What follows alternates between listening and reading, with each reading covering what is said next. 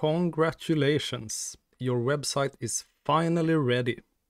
But does this mean that your work here is done? No, this is not the end. This is not even the beginning of the end. Now it's time for you to add and improve both content and features to your website.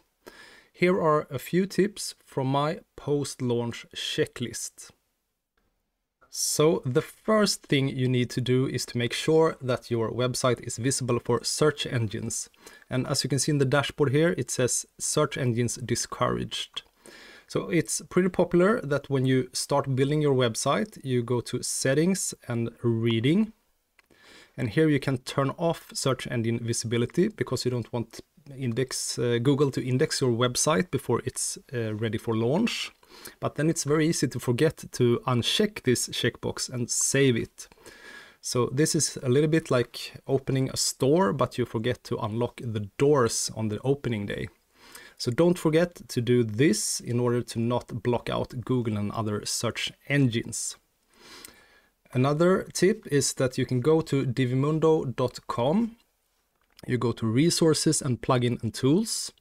And here I list my favorite Divi plugins, and this is a great way to add extra functionality and features to Divi. For example, one of my favorites is Divi Supreme Pro. You double the amount of modules with more than 40 extra modules, like animated text, opening hours, floating images, carousels, icons, and all that kind of stuff. You also get some extra functionality like pop-ups and an improved menu for Divi. So you can just have a quick look at some of the modules. So here we have a Flipbox, looks really nice. Another Divi Supreme Pro module is this one, the Divi typing effect, the typewriter effect. I think it looks really nice and you have lots of options here.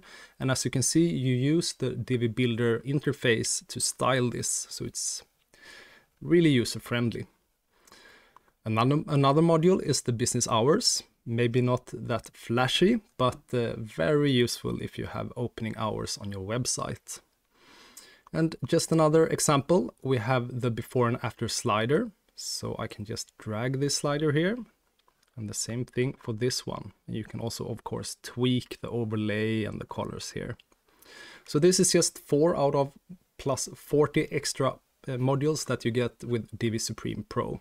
So you find an affiliate link in the description below this video if you want to try out Divi Supreme Pro.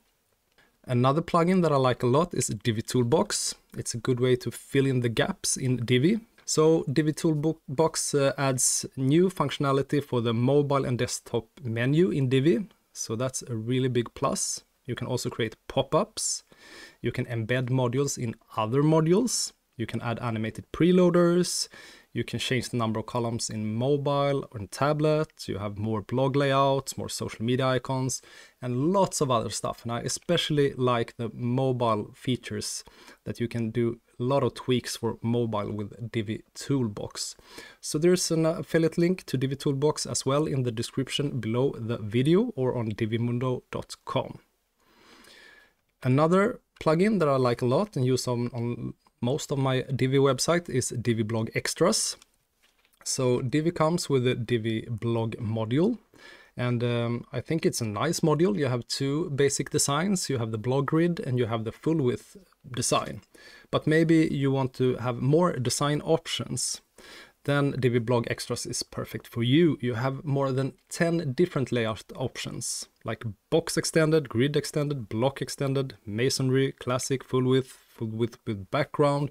You have sliders, and this is of course fully compatible with the Divi theme builder, and you can use it for custom post types. So just to have a brief look, we have some design examples here: the box extended, the grid extended, the block extended in 3 versions. And something that I really like with this option is that you can see that they have the same height. And this is something that is kind of hard to achieve with the Divi blog module. So this is a really nice improvement.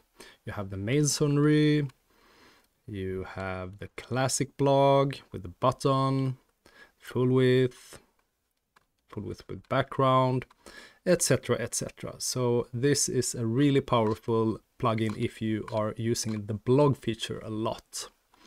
The last plugin that I would like to highlight is DiviForm DB, and this is a small lightweight plugin and it's really cheap, and it adds functionality to the Divi form module.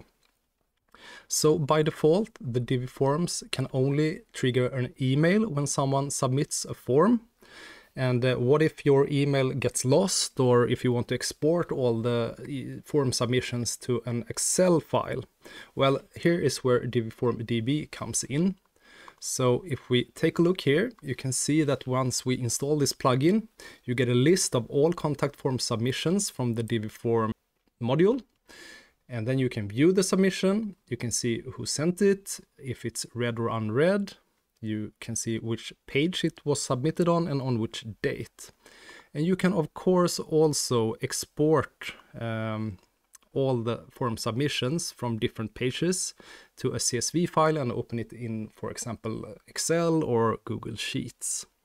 So this is a lightweight plugin, and I have been using it for several years, and it's up to date and works really fine. So that makes one of my favorite modules, the Divi4 module, even more powerful. Okay, so one last advice, that is to follow the blog on DiviMundo.com. For example, there are 6 tips for a better Divi mobile menu.